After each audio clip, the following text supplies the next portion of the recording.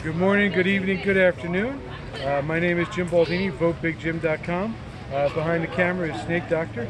I'm going to be talking today about Cherries on Top here at the Warren County Fair.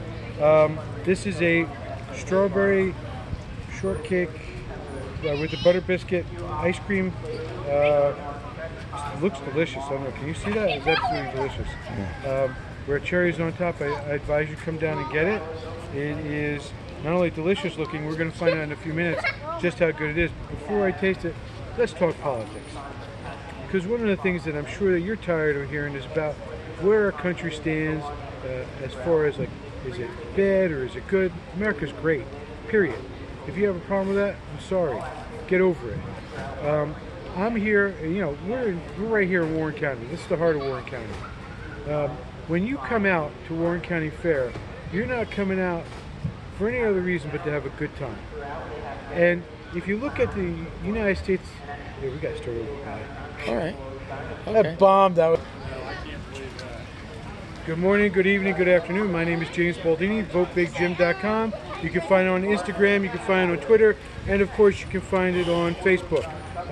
I'm also on YouTube, James Baldini for Congress, and again, I'm running for Congress in the 5th District. So please take a chance right now to go look at it, or after this video. Today I'm at Cherries on Top in Warren County Fair.